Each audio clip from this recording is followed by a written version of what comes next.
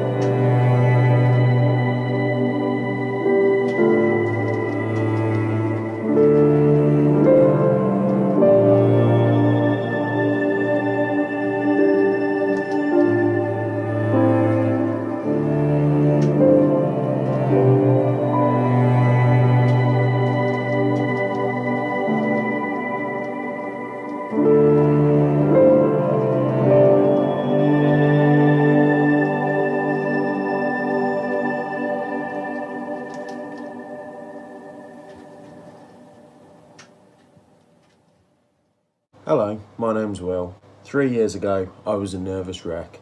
2 years ago, I attempted suicide. And today, I'm here to tell you my story and the story of the person that has made me who I am.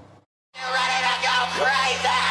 'Cause I'm Yungblud and I'm crazy! One of the coolest guys on planet Earth. Now, this homegrown star had an amazing 2020. And the phenomenal Yungblud. Yungblud. Yungblud. Yungblud. Please welcome Yungblud!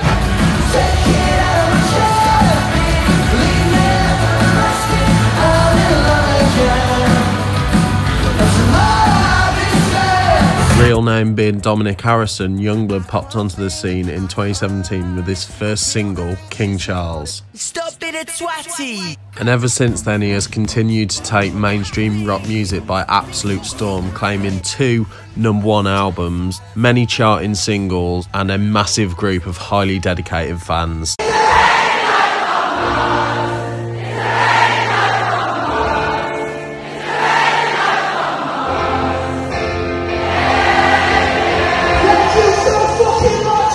But where you have love, you will always have hate, and in this documentary I want to show you exactly who Yungblud is.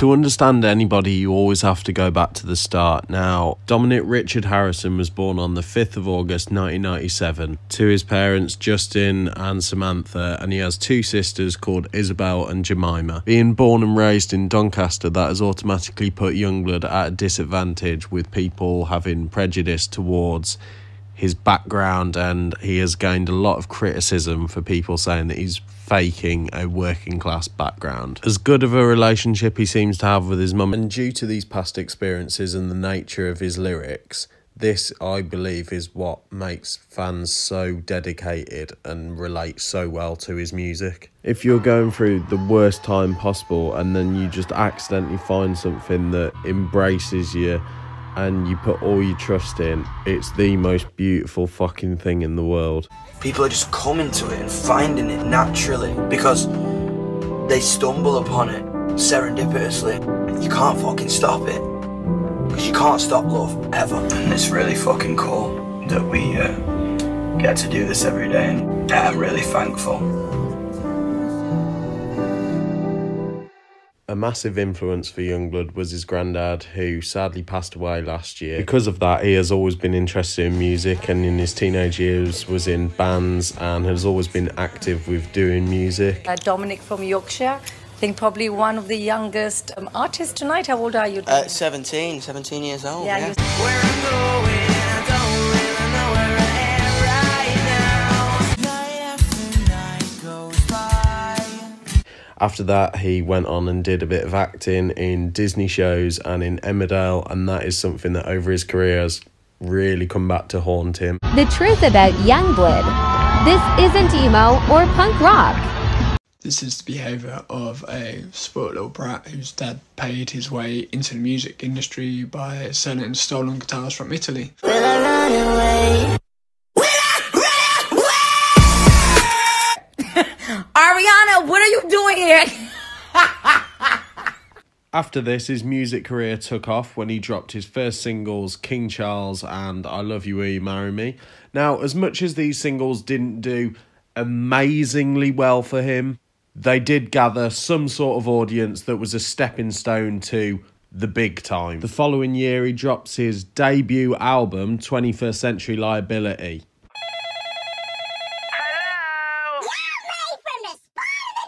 And this is where the numbers for Yungblud really started to come in. Success also passed over onto his next EP, where he dropped the biggest hit he's ever had.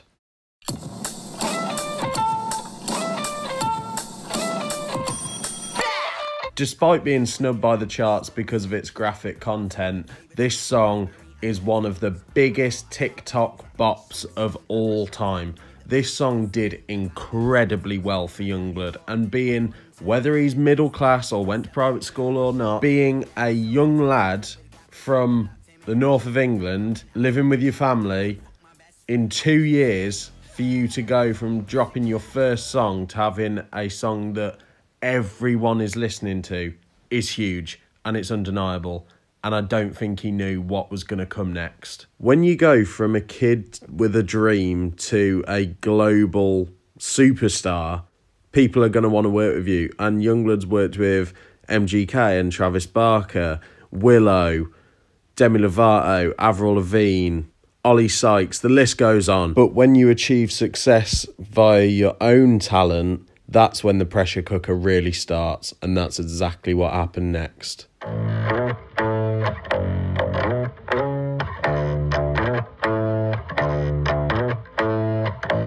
Weird came out and it was so well received that it went straight to #1, and this was Yungblud's first #1 album, and it was also the start of Yungblud going into the mainstream. Now, someone who puts across as a punk aesthetic going mainstream is never going to be popular with rock fans, and this is where a lot of the criticism started.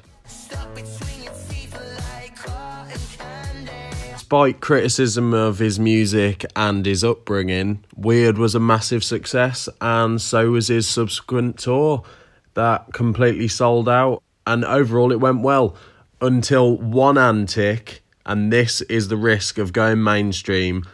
Things that are traditional in rock, if you are getting mainstream and safe with your music, this sort of shit gets you into trouble. But as you get bigger, I got absolutely took down on TikTok for spitting water and beer on an audience when, because there's more eyes on me, everyone's like, that's so gross. Yeah.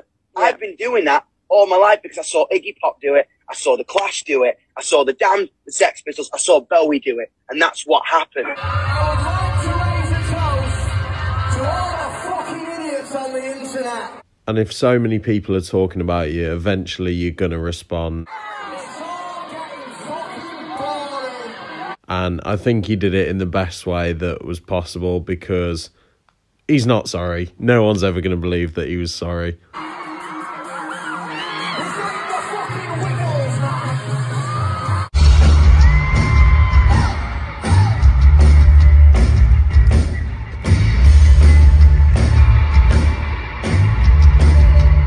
Despite criticism and constant abuse from haters, something that has never been denied is Yungblud's stage presence and the time that he puts aside for his fans. Of the modern generation, it's completely unrivaled, and we don't see big names like this give so much time and energy to every single fan that they meet and every show that they put on. But Yungblud, it is always 100%, and that's what keeps such a dedicated and loving fan base.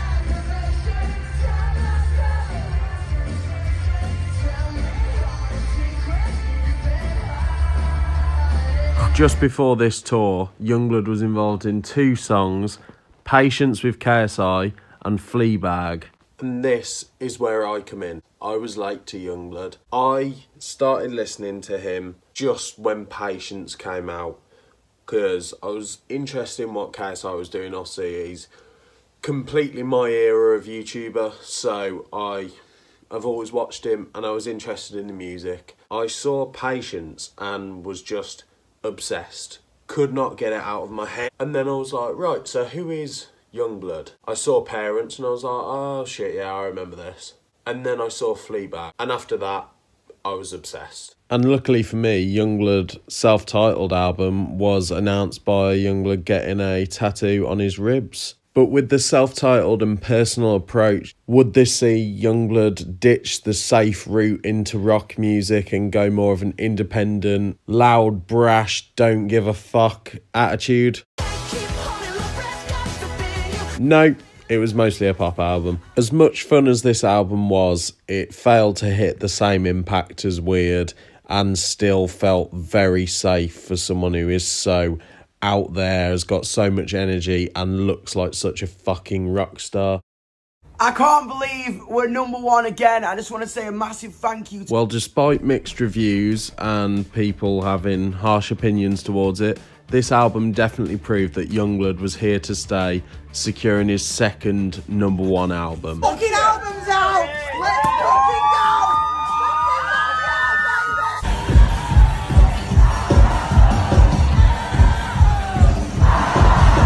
go! So overall, it's looking pretty clear for Yungblud, but there was one big test.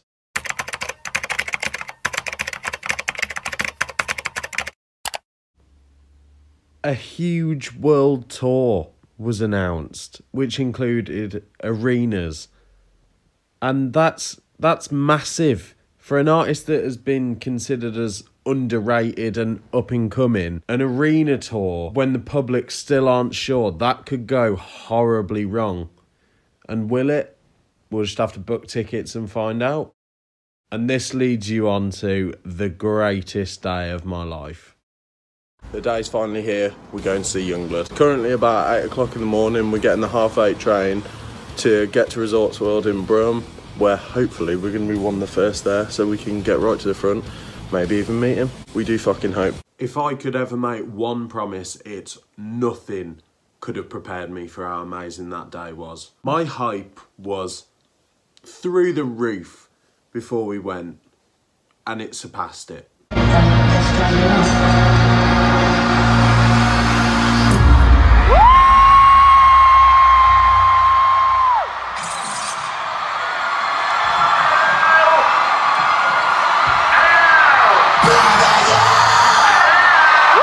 The show was phenomenal. We didn't know what was going to happen. We got outside Resorts World at 10:30 in the morning. He came on stage at nearly 9 o'clock at night. We were knackered. I was outside Resorts World in a fucking dress. I had to piss in a urinal full of people. Couldn't go in a cubicle. I'm in a dress, right? This day was so far out of my comfort zone, but I felt fine. I felt amazing. That's the thing. The confidence that this man has put inside me. Don't get me wrong. I'm not saying that I'm supremely overconfident in stuff that I would do, but it's definitely an improvement to how my confidence was. And then we're standing there in the show, and there's interaction. It's the rally life on Mars. It's the rally life on Mars. It's the rally life on Mars. He's looking over at us. He's running every single place on that stage he put his feet. Like, he was all over the place. He came down, he high-fived us twice.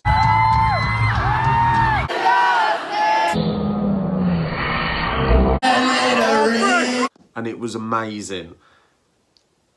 He pointed at us whilst doing his encore. And then we're just like, it can't get any better than this. So he's come out onto the little stage. I just fucking hope he comes in. And it did.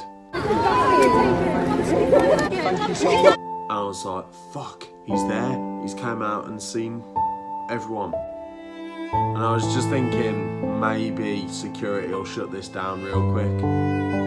But they didn't. You're my hero, man.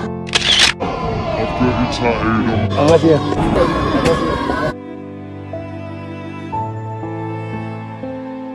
I met my idol that day. So, I've just met Yungblud. My life's now complete. And it's one of my fondest memories I'll ever have.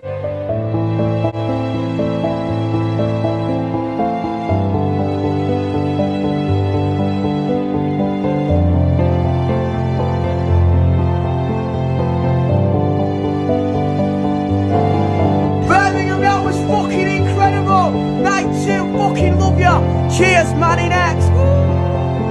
When someone mentions Yungblud to me, the first thing that pops into my head is love. What this community represents is a sense of fucking freedom.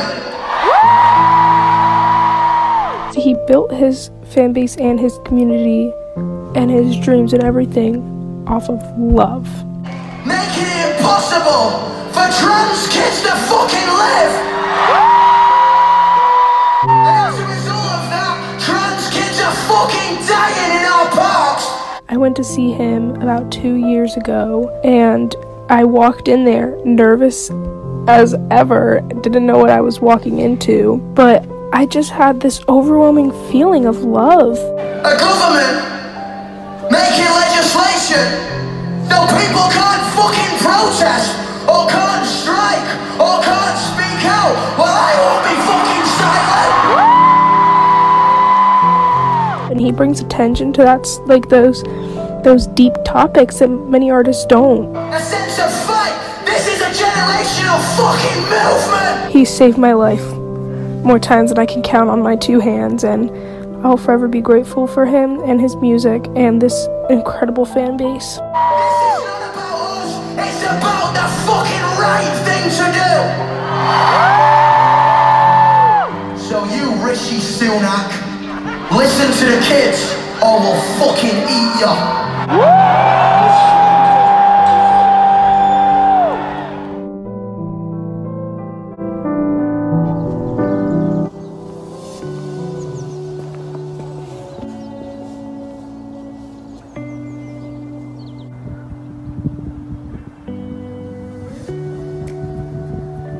This was one of the first places I ever came to when I started having, not dark thoughts, but like down days, and started being low in my mood. And that was when I was about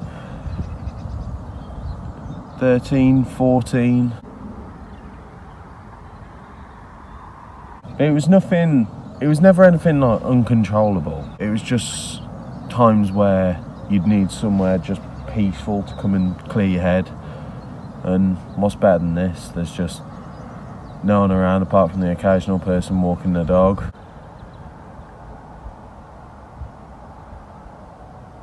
It's just fucking nice. I still love to come down here every so often, because it's just one of the few places you can genuinely think.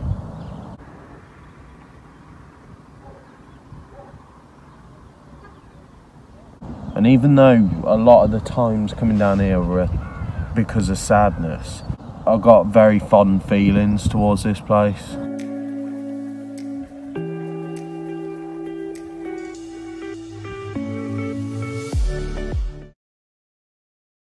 So I'm sure a question a lot of you have thought is, why am I doing this? Why am I making a documentary about my idol and talking about my own struggle with mental health, because it mainly kicked off in 2021. I remember hearing Patience and Fleabag and thinking he was cool. At this time, I was really sick of my job and it was really dragging me down. I left my job thinking that that'd make it way better, went to a different job that I hated way more. And very early on there was where my closest suicide attempt had happened, which resulted in me getting rushed to hospital, and luckily I threw up just before the ambulance got there. It almost feels surreal to talk about to the internet, because it's not something I talk about a lot in my personal life. So talking about it for fuck knows how many people to hear, just it's a weird feeling. And it was a scary time, because I remember waking up at hospital and I was partly angry that I hadn't done it. I didn't want to tell people, because if you say that you attempted suicide but you're not dead, people don't think it's real. And it's still something that I worry about, because I think you question yourself, like, was that really what I wanted? At the time, 100%, because it had been leading up to it for days before. And then there was just one night where I was on my own, and it felt like that night was the night. And it's so weird to me to think about, because I'm a completely different person. I've done a lot of stupid things since then, but I've come out on the other side. But the thing that I think is so beautiful about this story isn't the fact that I was there and now I'm here. It's the people. And the main reason I'm making this documentary is, from that time in my life, you see 3 people just appear more and more into my life. And that's my amazing girlfriend Casey, who I met at a very dark but also just like stupid time in my life. My best friend Luke, who, fuck me, he's got me out of several holes mentally. He's just made me feel like, I don't know, kind of like feeling of safety by just being there. Because loneliness, I will die on this hill, but loneliness is the biggest killer. And Yungblud. And like I just said, loneliness to me is the thing that really would push me over the edge. The fact that I just resonated so much with his music, loneliness almost didn't matter anymore, because whenever I was alone, whenever I wasn't with Case or Luke or someone else, whatever, it felt like someone was there and someone was comforting me. And his lyrics, they're not just song lyrics, they're fucking statements that are partly a reason that I'm still here. And there's some songs that I still have vivid memories of just feeling like the worst and at my lowest ever. And one of those songs especially is God Save Me But Don't Drown Me Out. Like, Jesus Christ, I remember being in my cellar, fucking bawling my eyes out, feeling like that when I'm gone, people never know what was going on. And that's one of the biggest reasons that I am so fucking grateful that I'm still here. And that's why I'm making this documentary. I just want Dom to know how much he actually helps people. And leading on to the question of who is Yungblud, which is a question that gets asked a lot online and to him. Youngblood's someone who you might love to hate him, but he's saved a lot of lives. And as much as to some people he might come across as this loud, bratty idiot, his songs aren't just, they're not just throwaway lines like you know, there's so many fucking beautiful lines like, I got called an alien for being myself, but I've not got the patience to be someone else. Do you feel like you're irrelevant? Do you feel like you're just scared as fuck?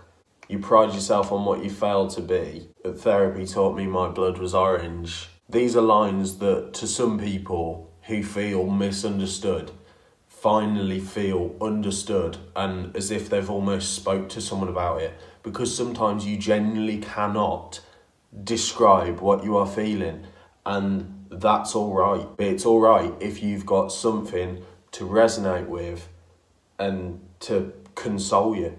And to anyone out there who is suffering from depression or mental illness or even just low mood, if you are on your own, just find something that you're passionate about, because I promise it'll make you feel better. Do I think if I didn't like Yungblud that I would emotionally connect to his songs? No, of course I wouldn't. And I don't expect everyone else to, because not everyone else has got the same mindset. But this is why he helps us, and so intensely. I put him on a very similar level to my fucking girlfriend and my best friend. The two biggest influential people in my life. And I'm not going to come on here and try and say that I've had some sort of really difficult life. I haven't. I've got great parents. Like, my family's always been there. I've got good mates. I go to work, I earn my money. I've got a very average life. But 2 years ago, I just went through a very scary and dangerous to myself point in my life. And it's not about where you were, it's about where you are. And if you come out the other side, I'm not acting like, you know, now I'm some sort of fucking millionaire who never feels down. Of course I'm not going to say that, because that'd be complete bullshit. I don't have supremely dark thoughts on a daily basis and feel like whenever I go to someone who I love's house or see them or whatever, that I have to lie and say that I'm fine, because I generally can go, I'm fine, or I'll just say, yeah, I've had a bit of a shit day. Anyone that's watching this, even if you fucking hate Yungblud, or you hate me, or whatever, if you are feeling shit, it does always get better if you go about it the right way. But I'll give you 3 tips for getting better. Play it smart with who's around you. So if you think you can't trust one of your friends, you can't. Don't tell them anything. Find something you're passionate about. You will dedicate so much time to it, and whatever time you dedicate to it, it will distract you.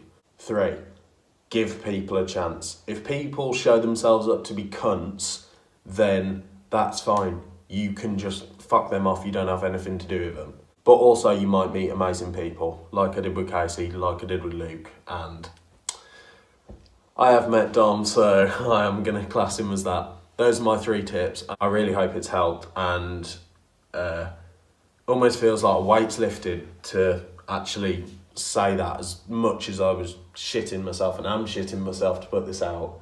I really hope it has helped you. I've actually got shaky hands from doing this.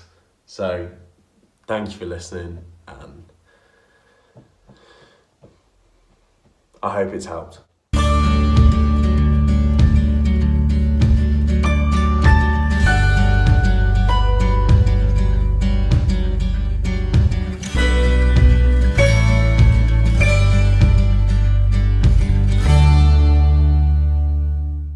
My first experience with Yungblud, my older brother showed me the upcoming album to Weird, which was my first introduction. First song I heard, God Save Me, Don't Drown Me Out. And at first I wasn't like, the music I was a bit like, wasn't sure the message in the music video I was like, no one at his age is really like providing any message to any of the youth.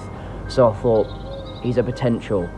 And then when the Weird album came out, generally fell in love with him. My first experience with Yungblud was back in 2019 when I first heard Polygraph Eyes. When I first heard it, I thought that his music was very like relatable, a lot more now than it was back then. Like a lot more of his songs that he's released now I relate to a bit more now. Back in 2019 was when I first got into him and heard him, and I just thought, yeah, this guy's sick.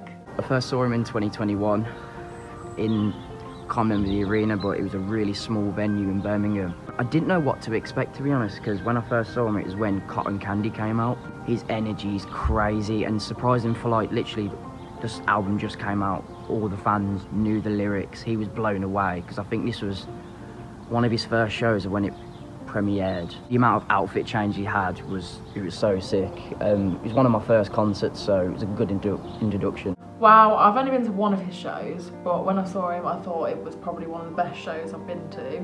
He was obviously, as we all know, very energetic and doesn't stand still for more than 2 seconds. But I thought it was so good, and me and Will's mum were in seating, which I think that's probably something I wouldn't do again, just because after watching that show, it was no one around me was up and dancing. I wanted to get up, but because nobody else was up, I was just a bit like, it's going to be too awkward if I stand up. So I think I'd want to go stand in just to experience the full like vibe. Obviously Will was standing like when I was, because I could see him from where I was sitting, and I was just like, that just looks like so much fun. The impact he has on people is crazy.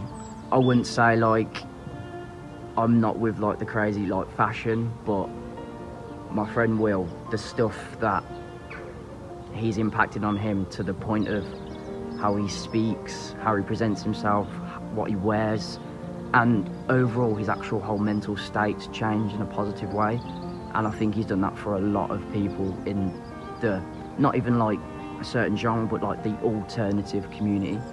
He obviously has a very big impact whenever you watch, you know, that Louis Theroux documentary. You know, you have all these fans that talk about how much he's helped them like come out to their families and that kind of thing. So I think he's definitely built confidence up in a lot of people, and I've witnessed that from like Will. Like, you know, he went to a show wearing a dress and makeup. Like, I don't think he'd ever thought he'd ever do that. And obviously, you know, like he's very interactive with them, constantly in the DMs, constantly replying to comments, you know, on his posts and stuff like that. So he's definitely like, he definitely has a big impact on people's lives. And I think once those fans have had that interaction, like it sticks with them for life, and they probably think about it quite a lot. And I know firsthand that Will thinks about his interaction quite a lot. The future I see for Yungblud is like, I generally see him eventually being known as generally one of the greats. I think he's definitely going to mix into other genres. I won't think he's going to constantly be in the, you know, the emo / alternative thing. I think he's going to explore a lot of things, and he has, as he's done songs with so many people in different genres. But the future for Yungblud, I can imagine a lot more albums, and I think he's going to experiment quite a lot. I see, obviously, you know, his most recent songs that he's released are very different to his old style of music. But I think I want to see more of his older stuff. Like, my favourite album is his first album. I'd love to see more music in that kind of style. And I also want to see like more collaborations.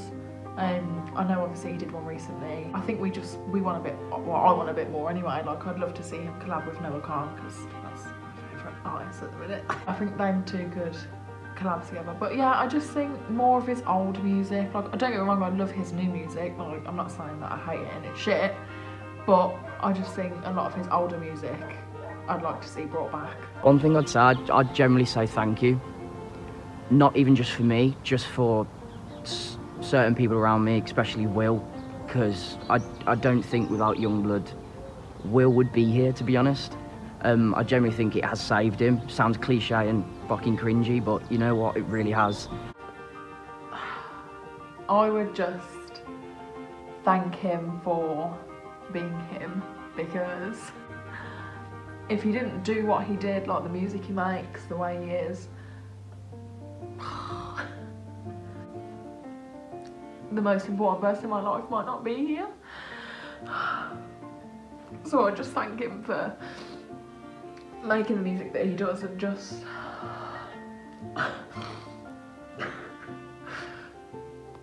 like for being him. Like I say, because he's just helped Will so much, and like I can just see how much he means to him, and you know, like obviously he's obsessed.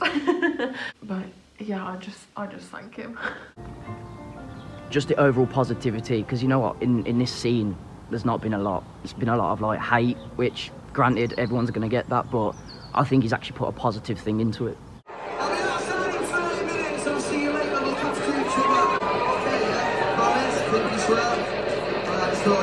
Safe here to be your fucking self, no matter what. Now there's only one fucking rule at a Yungblud show. Is that every fucker in this crowd is gonna love each other tonight, alright? Because we are a fucking family in this community.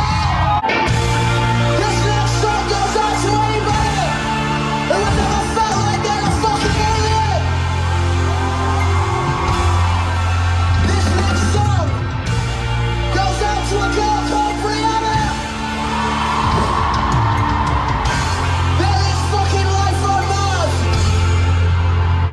I have the pleasure of being Will's mum, and although I am clearly a middle-aged woman, I do love Dom and I love Yungblud. My 3 words that I would associate with him is number 1, relatable. Energetic. Inspiring. He's very humble. So down to earth. Charismatic. He is hilarious. Super, super talented. The songs honestly just help me. Overall great guy. Also, a bit mental.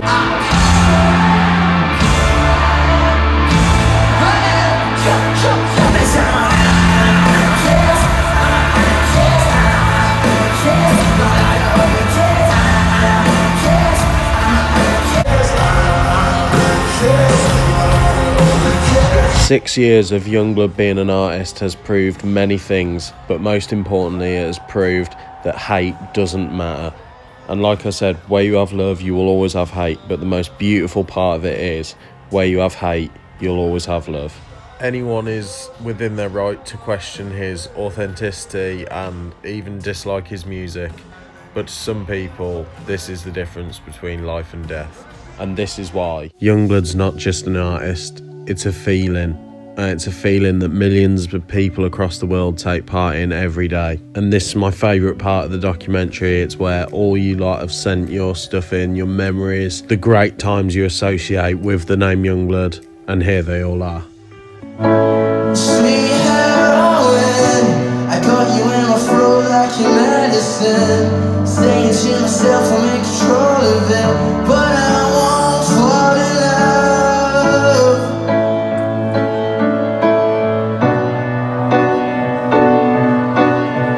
No, I won't fall in love. No, I won't fall in love. No, I won't fall in love. No, I won't fall in love.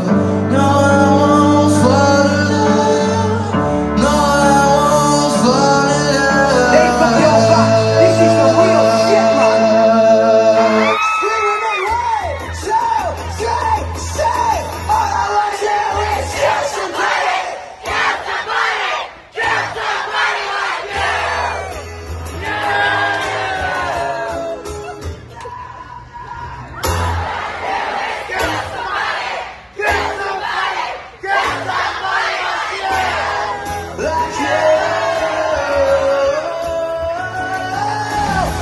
want to do is kill somebody. Kill somebody. Kill somebody like you.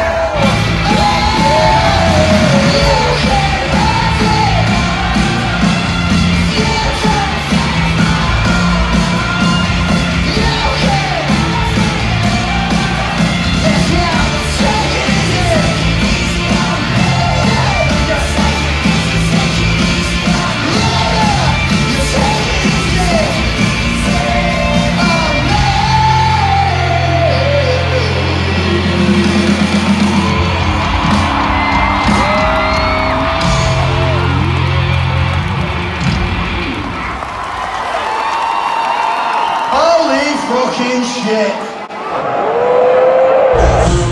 We are a culture of people that come together every day. We come together to belong. And if you feel like you're out there and you don't belong anywhere, welcome home.